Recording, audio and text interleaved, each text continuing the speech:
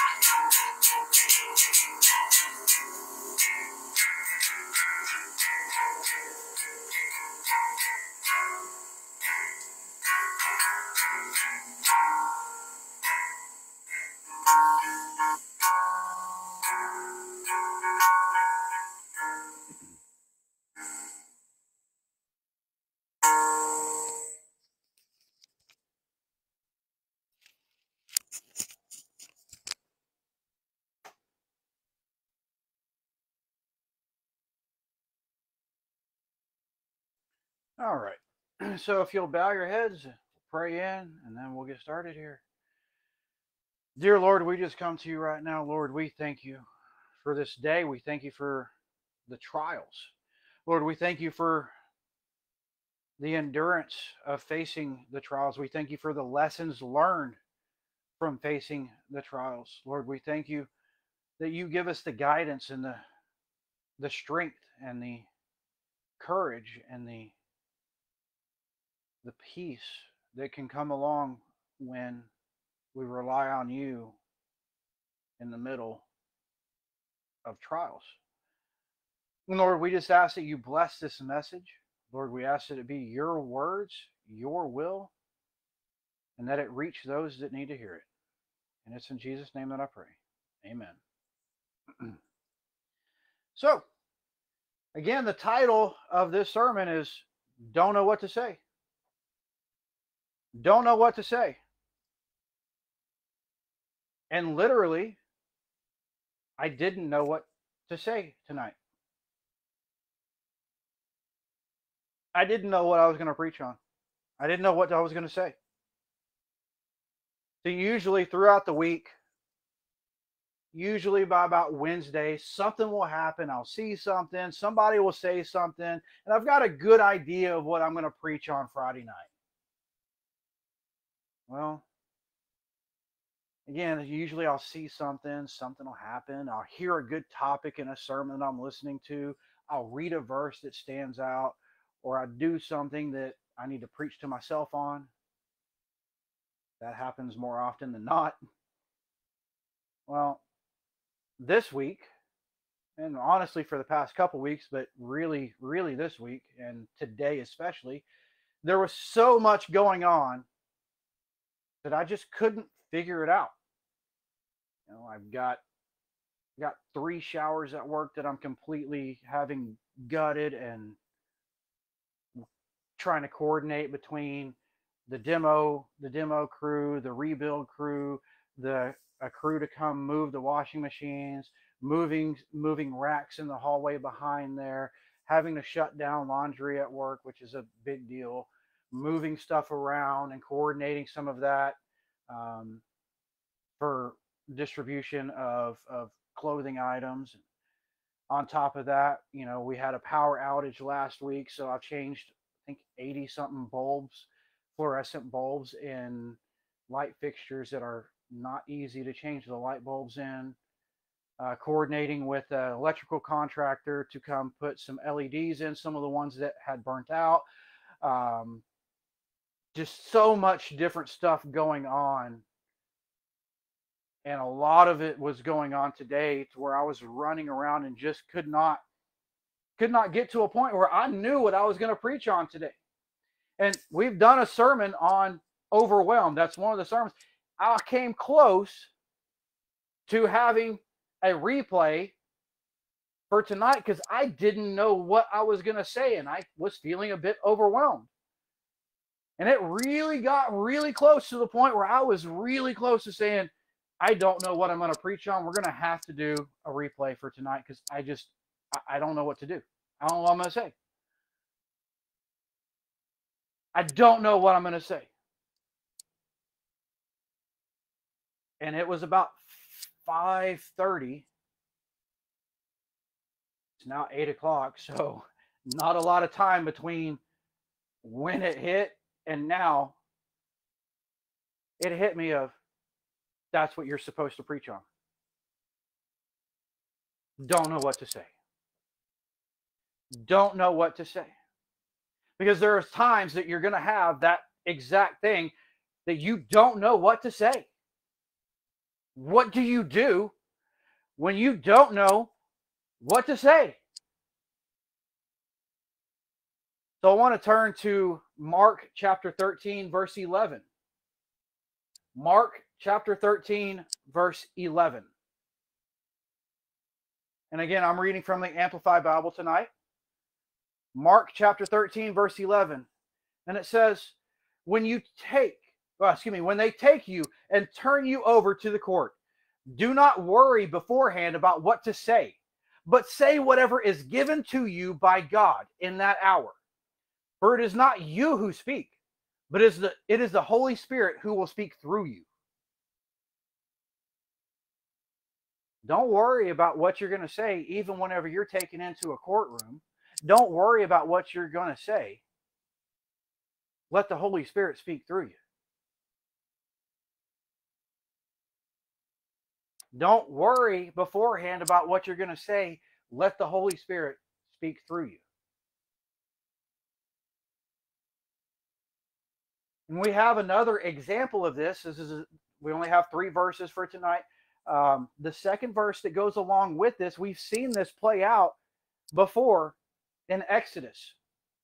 So if you want to turn to Exodus chapter 4, verses 10 and 11, Exodus chapter 4, verses 10 and 11, I'll take a drink while you guys turn to Exodus chapter 4, verses 10 and 11.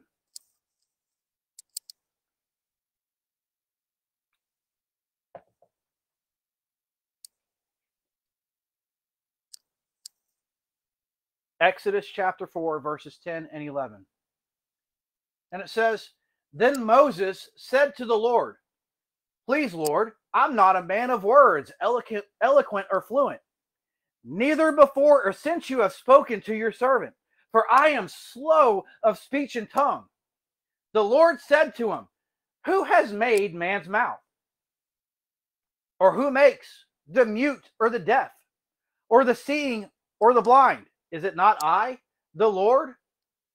And you can read through that whole interaction, and Moses is arguing with God of, I don't know what to say. I'm not a good speaker. I stutter. I don't know what to say. How are they going to believe me? Because I don't know what I'm going to say to make them believe me that you, God, sent me. And he argues with God back and forth to the point where God gets angry with Moses and says, I told you I will give you the words, but since you won't listen, I'll send your brother Aaron to go with you. Which, again, you read through Exodus, and Moses was worried about speaking to Pharaoh. And Moses said, I can't speak. So God sent Aaron with him. But you go through and read through Exodus, and I don't recall very many times that Aaron was the one that said a word to Pharaoh. But Moses argued, I don't know what to say. I don't know what to say. Well, you may not know what to say, but God does. See, these verses tell us to rely on God. Both the Mark 13:11 and the Exodus 4:10 and 11, they tell us to rely on God, to rely on the Holy Spirit, and to trust in Him to guide our tongues, especially when we don't know what to say. Especially when you don't know what to do, what to say. Rely on God, rely on the Holy Spirit to guide you in what to say. And sometimes that something to say is nothing. Sometimes it's being there. We see that in Job, with Job's friends. They went and they were with him and didn't say a word for, I think it was 3 days, and sat with him. The trouble didn't start till they opened their mouth and started giving bad advice. So sometimes that guidance that you need is to zip it. Sometimes the Holy Spirit will prompt you just to open your mouth and let Him speak. But in order to do that, you have to be listening to what you're being prompted to do and get yourself out of the way. You have to remove yourself and your knowledge and what you know and your all of these things. You have to remove that and let Him speak through you. You see, this is a side topic, goes into this, but I don't know is a valid answer too. I don't know is a valid answer. We don't always have to have an answer to everything. I don't know is valid. We've done sermons on pride and ego. But see, no one wants to admit that they don't know something. No one really wants to admit, well, I don't know enough. I don't know this. It's hard to admit and put your pride and your ego aside and say, I don't know.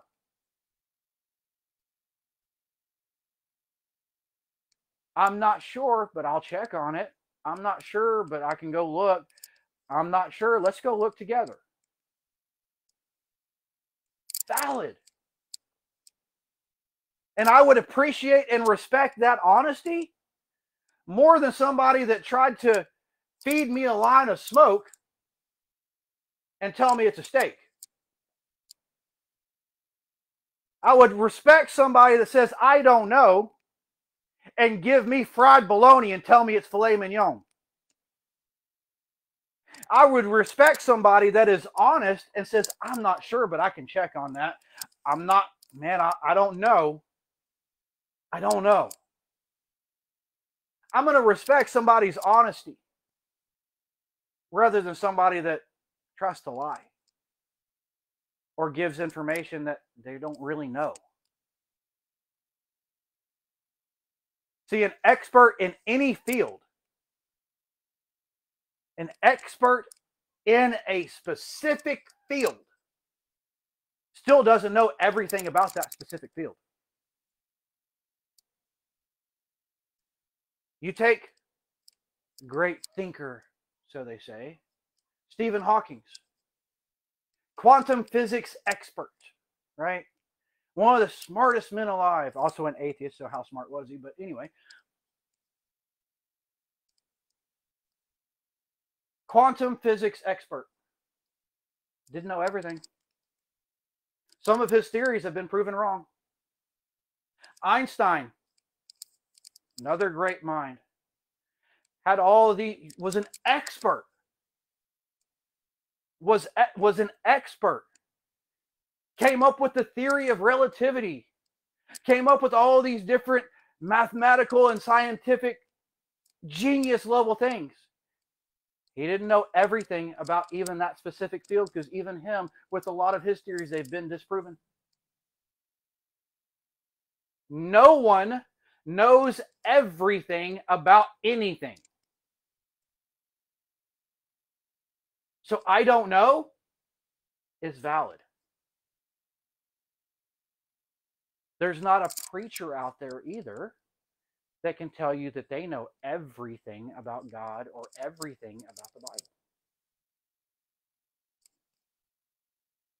I don't care how much of an expert you are on something, you don't know everything about it. I don't know is valid. I want to turn our last verse for tonight. I want to turn to Isaiah chapter 55. Isaiah chapter 55, verses 8 and 9. Isaiah 55, 8 and 9. I'm going to take another drink.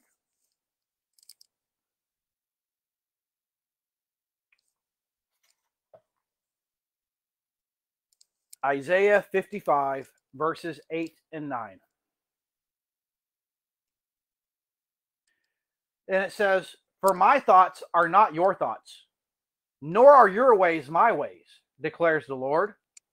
For as the heavens are higher than the earth, so are my ways higher than your ways, and my thoughts higher than your thoughts. So, sometimes it's good for us to remember that we don't know everything about anything. And we should continue to strive to learn. Because if you're not learning, something's really wrong. Because even after we die, we're going to learn a whole lot more when we get to heaven. They used to say the saying of, if you're not learning, you're dead. But, then I had to revise that and think, no, there's a lot of things that I'm going to learn once I get to heaven. And if I'm not learning, there's some really messed up things going on. We should continue to strive to learn. And again, that sometimes means that we have to remove ourselves from a situation in order to learn. We have to admit that we don't know and remove our pride and ego, remove ourselves to allow the Holy Spirit to work through us. We have to remove ourselves and remove that pride and ego to learn, because if we have it in our head that we already know, how much are you going to learn when you have it in your head that you already know it?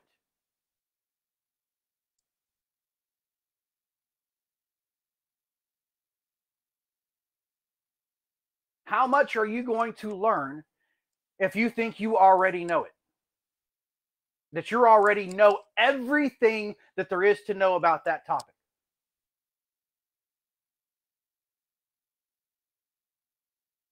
Played ice hockey off and on for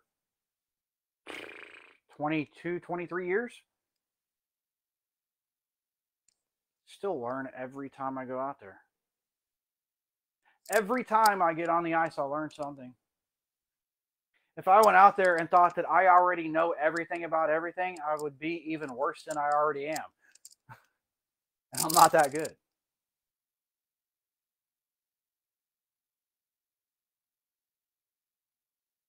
You have to remove yourself and remove that I already know barrier to I don't know everything. Maybe I don't know what to say. Maybe I don't know exactly what to do. And that's okay. Learn. There's going to be situations with your friends that come up that you don't know what to say to help. Sometimes that's nothing. Sometimes it's you pray on it. God, help me with this situation, to give them some sort of peace, some sort of advice, some sort of something. Give me something. And you have to remove yourself in order to say what God wants you to say, and whether that be let him speak through you or zip it. Just be there. Ultimately, we have to let God be our wisdom.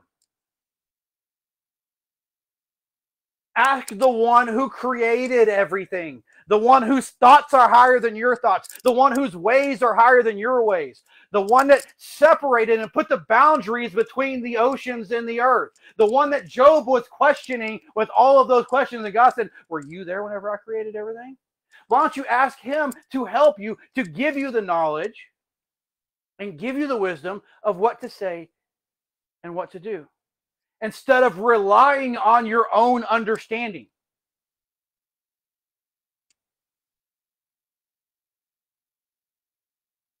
Because when we rely on our own understanding, we fail.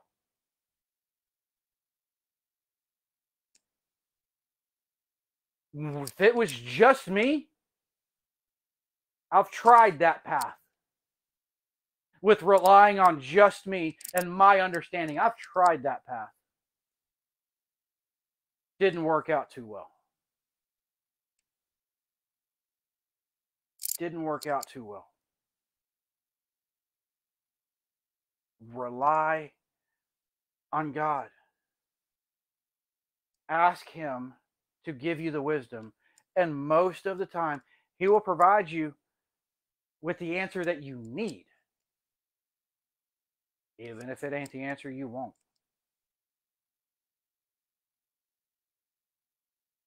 His thoughts are higher than our thoughts. There's going to be some things that we just don't know.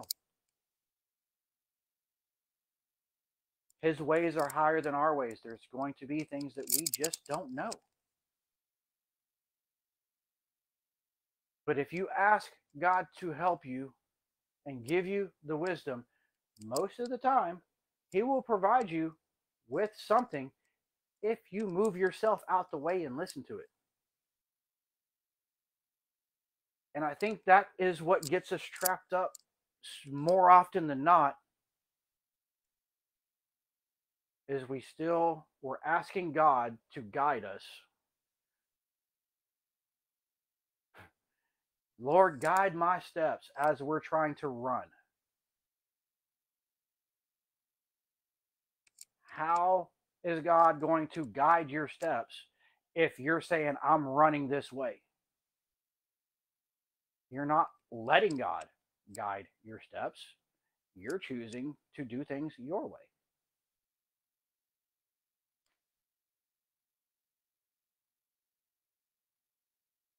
You're not taking yourself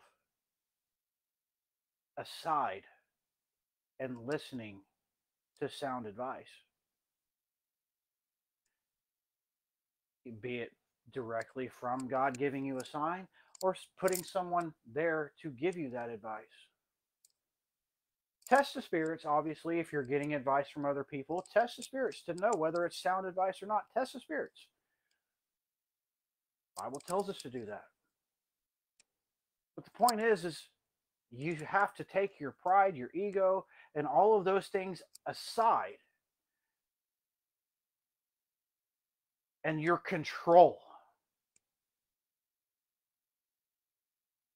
We, by nature, are very controlling, and we crave that control. We crave that control. Even when something better is presented, well, that's not what I had. Well, what you had was fine, but this may be better.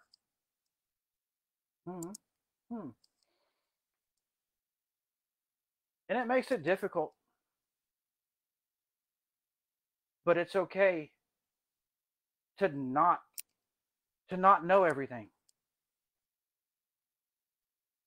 We're not going to know everything. No one knows everything about everything. No one knows everything about one particular thing. We may think we do, but that's a little arrogant. It's a little arrogant to think that you know everything about one specific thing. So how in the world are you going to know everything about everything?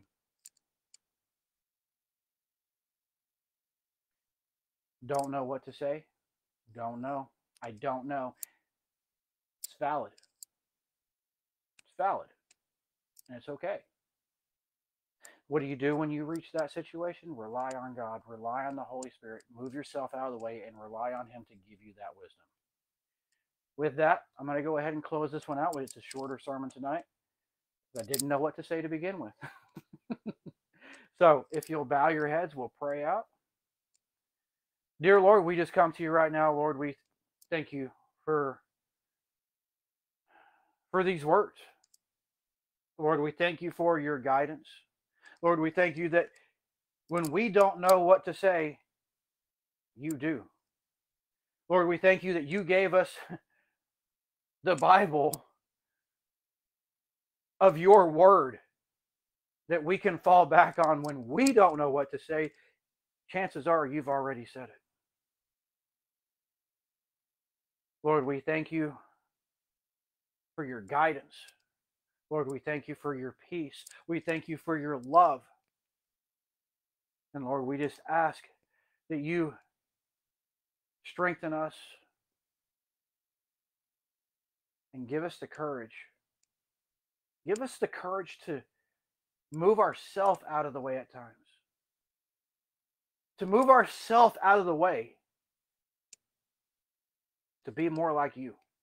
To allow you to work through us. And shine your light and not just mine. Lord, we ask that you give us a restful night's sleep tonight and a blessed day tomorrow. And it's in Jesus' name that I pray. Amen. With that, I will see you guys back Sunday morning service, Sunday morning at 11 a.m. Wednesday night Bible study. Room starts at 6:30. Bible study starts at 7. If you want to join the Bible study, let me know. I can send you an invite, add you to the group. Bible studies, the room starts at 6:30. Bible study starts at 7. Then Friday Night Lights, Friday night at 8 p.m. Until next time, I love you guys, and I will see you later.